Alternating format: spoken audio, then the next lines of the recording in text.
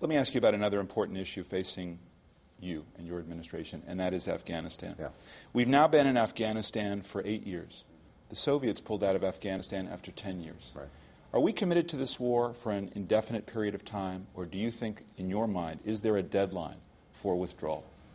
I don't have a deadline for withdrawal, but I'm certainly not somebody who believes in indefinite occupations of other countries. Keep in mind what happened when I came in. We had been adrift, I think, when it came to our Afghanistan strategy. And what I said was that we are going to do a top-to-bottom review of what's taking place there. Not just a one-time review, but we're going to do a review before the election in Afghanistan, and then we're going to do another review after the election. And we are going to see how this is fitting what I think is our core goal, which is to go after the folks who killed 3,000 Americans during 9/11 and who are still plotting to kill us, Al-Qaeda. How do we dismantle them, disrupt them, destroy them? Now, getting our strategy right in Afghanistan and in Pakistan are both important elements of that. But that's our goal, and I want to stay focused on that. And so right now, what's happened is that we've had an election in Afghanistan. It did not go as smoothly as I think we would have hoped, and there are some serious issues in terms of how the election was conducted in some parts of the country. But we've had that election.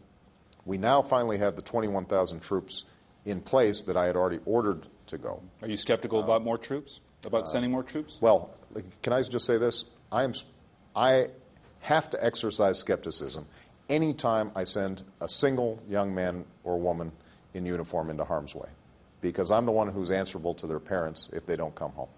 So I have to ask some very hard questions anytime I send our troops in. The question that I'm asking right now is to our military, to General McChrystal, to General Petraeus, to all our national security apparatus, is whether it's troops who are already there or any troop requests in the future, how does this advance America's national security interests? How does it make sure that Al-Qaeda and its extremist allies cannot attack the United States homeland, our allies, our troops who are based in Europe? That's the question that I'm constantly asking, because that's the primary threat that we went there to deal with. And if supporting the Afghan national government and building capacity for their army and securing certain provinces advances that strategy, then we'll move forward. But if it doesn't, then I'm not interested in just being in Afghanistan for the sake of being in Afghanistan or saving face or in some way sending a message that America is here for the duration. I think it's important that we match strategy to resources. What I'm not also going to do, though, is put the resource question before the strategy question. Until I'm satisfied that we've got the right strategy, I'm not going to be sending some young man or woman over there beyond what we already have.